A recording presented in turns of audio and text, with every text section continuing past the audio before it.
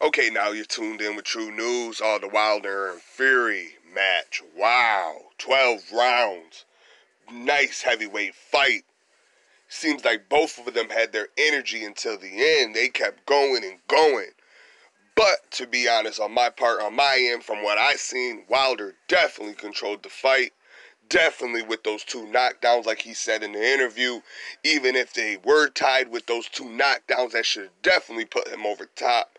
Great way, great way to stay humble through the fight. He's not running around talking shit about how he should have won. He's just humble about the whole situation. Now, back to Fury. Fury, definitely he played his part. You know, he had his body shots, he had his face shots. Well, Wilder was just trying to, again, these are facts. I watched the interview.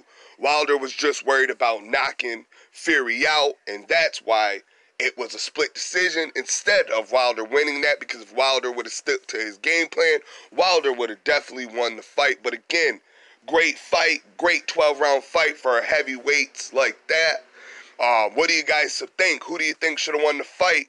Again, like I said, it was a split decision.